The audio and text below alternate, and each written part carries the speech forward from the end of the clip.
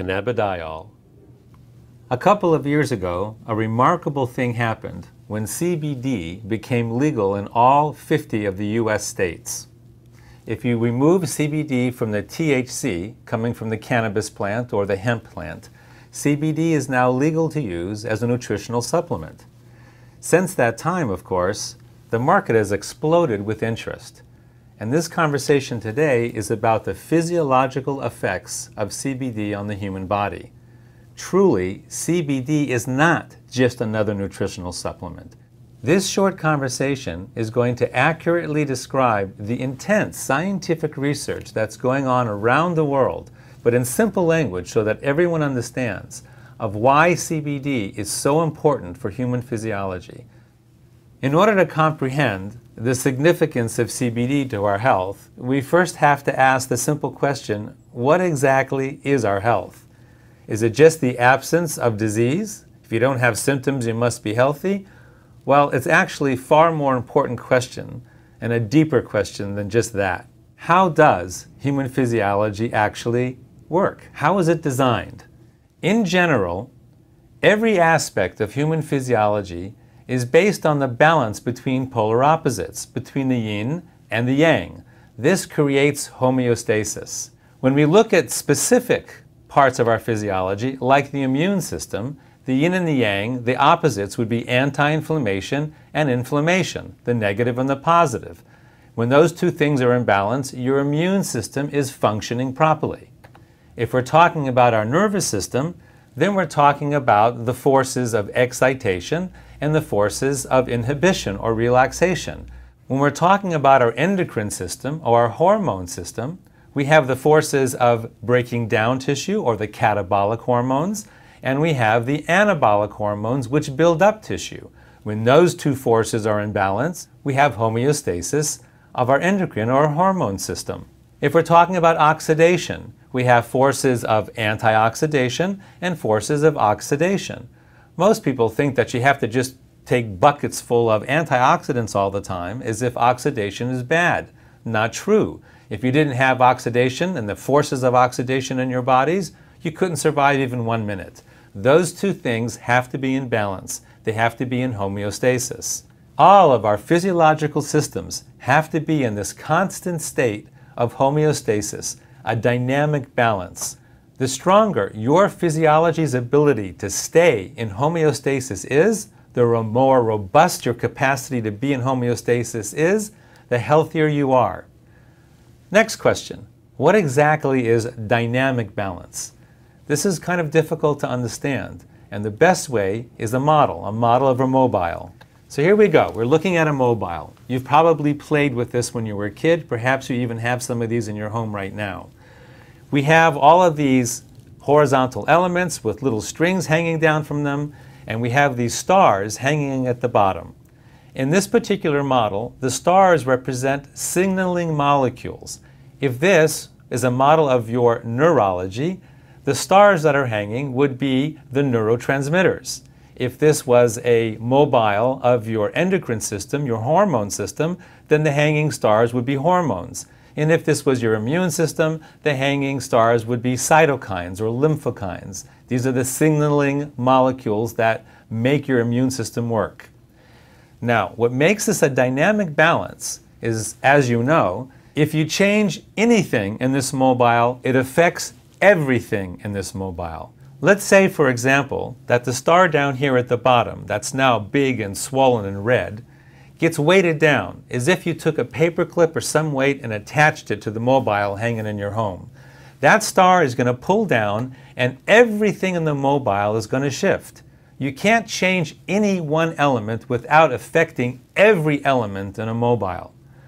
What's interesting, however, is that initially the mobile is going to go through these oscillations where things are bouncing up and down and shifting up and down until the oscillations slowly quiet and the mobile finds a new point of homeostasis, a new point of balance.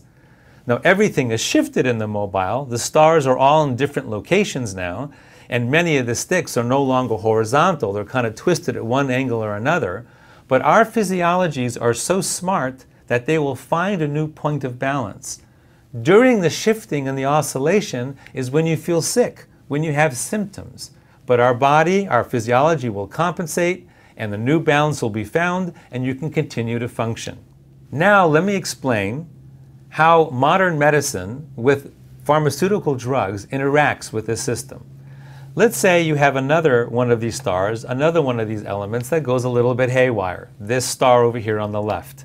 So you're feeling lousy and you go to the doctor, and the doctor does some kind of test and decides, okay, we need to give you a drug. And so you take a drug, some kind of pharmaceutical drug, to deal with this one element over here on the left that's now gone somewhat haywire. And the drug is designed to clamp down on those symptoms.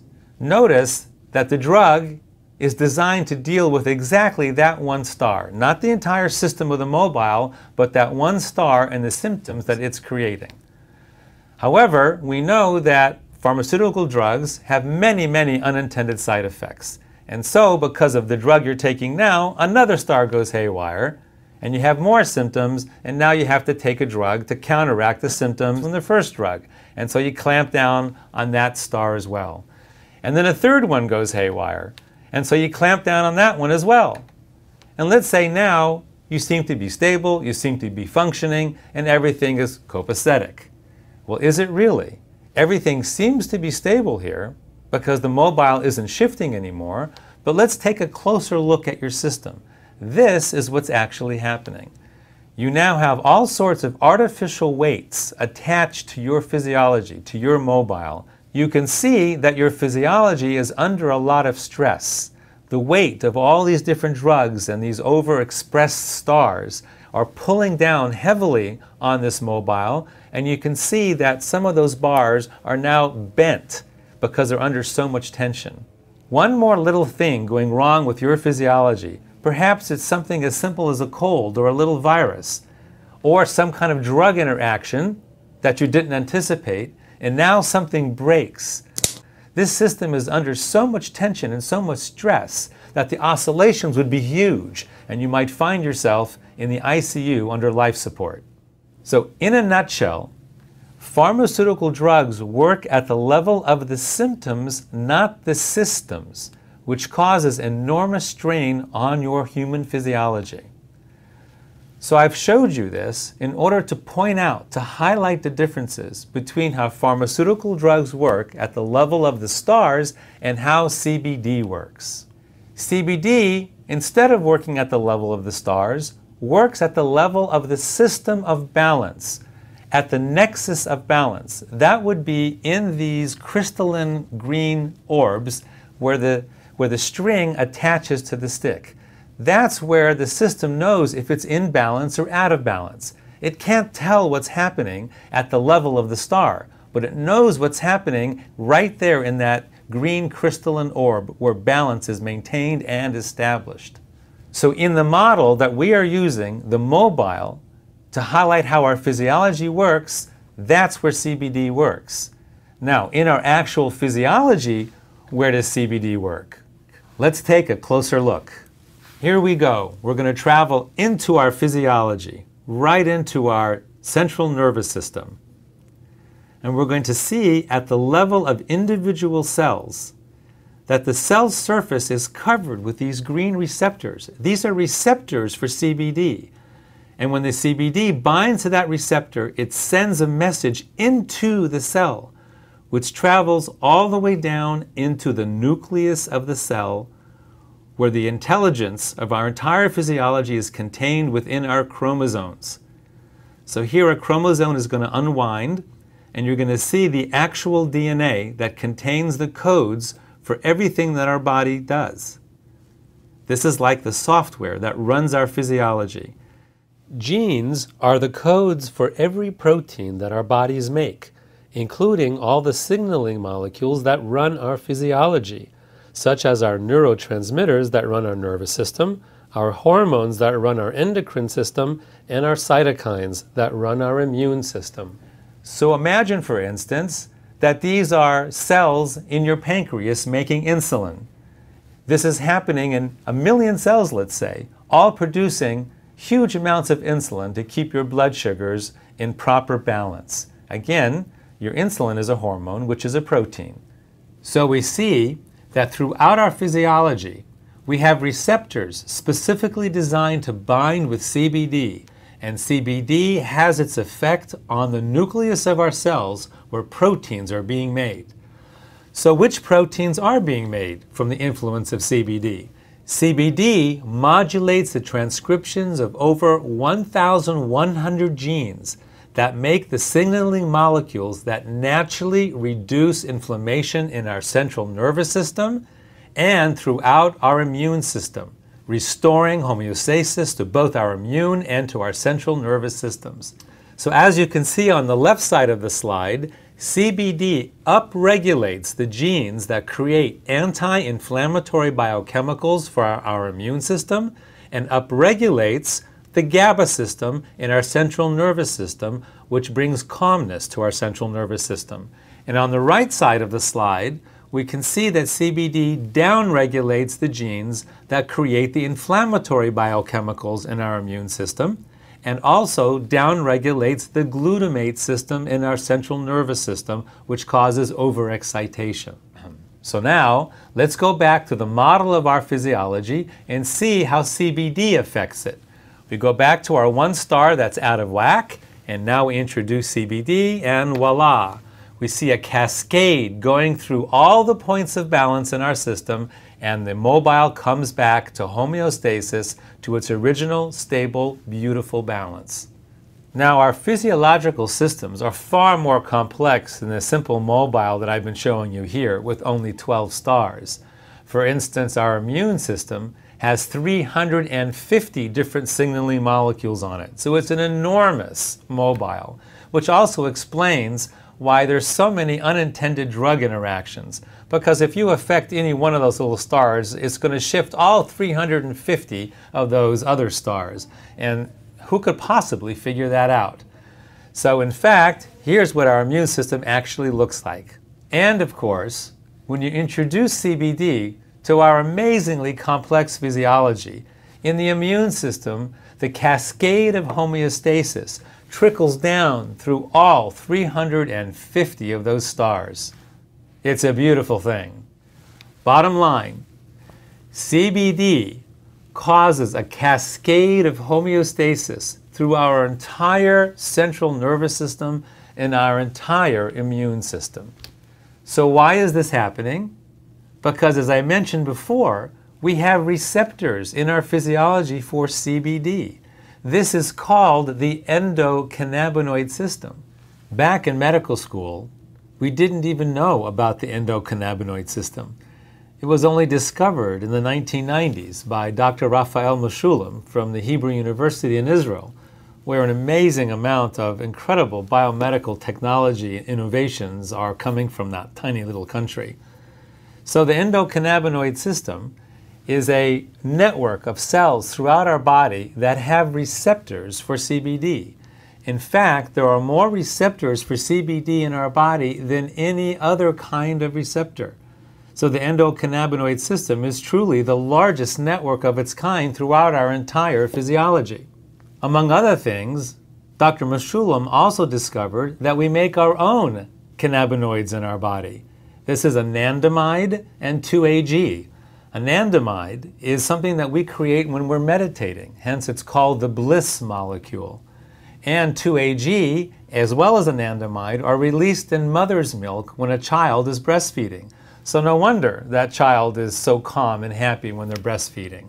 Those two compounds are also associated with a runner's high. You know, that point when you're running and suddenly you're in bliss, you kind of break through the wall and now you just feel wonderful? Those two are the natural cannabinoids that our own bodies make and bind to our CBD receptors. So here we have our CBD receptors in our central nervous system and in our cardiovascular system, where immune cells are constantly circulating. Of course, in our bone marrow, where the cells are actually manufactured. And of course, in our immune organs. Our major immune organs are the intestines, the spleen, and the bladder. And last but not least, the lymph system. So our bodies are filled with CBD receptors. So what? Now you know the story. Why is this important? Why does this matter? Why is this important to you or me? or if you're interested in the business of distributing CBD, why is this important to humanity? If you live in urban America or urban anywhere in the world, you are inflamed. Your central nervous system is inflamed, as well as your immune system is inflamed, and nobody is exempt because our physiological systems are under assault. Assault from environmental toxins such as herbicides, insecticides, and heavy metals, chronic biological infections such as bacteria, viruses, fungus, and molds, and last but not least, our inflammatory diets, which are very poor, usually way too much sugar, which causes leaky gut, an inflamed gut that allows certain bacterial infestations to occur that gets into our blood, into our systems. So, what kind of symptoms, what kind of stress do all these things cause to us? If your immune system is inflamed, you might be suffering from autoimmune diseases like rheumatoid arthritis, inflamed bowel disease, lupus and thyroid, or fibromyalgia, or even MS, and your skin, psoriasis and eczema, and all sorts of other chronic infections. Do you realize many of these things didn't even exist 100 or 150 years ago? Incidence of these kind of diseases is growing throughout the last century because of the environmental load of toxins that we are now absorbing into our systems. Now let's take a look at your central nervous system. If it is inflamed, what kind of things might you be suffering from? Brain fog, migraines, epilepsy, anxiety and PTSD, ADD, ADHD, autism, and insomnia. Again, 100 or 150 years ago, these kind of symptoms, these kind of diseases were really rare. And over the last 150 years, because of the insult, the ongoing insult to our systems, these kind of things are more and more prevalent with every single year. So, if you are suffering from any of these conditions, any of these symptoms, CBD might provide you with tremendous healing, tremendous relief, right through your own natural endocannabinoid system that brings homeostasis, both to your immune system and to your central nervous system.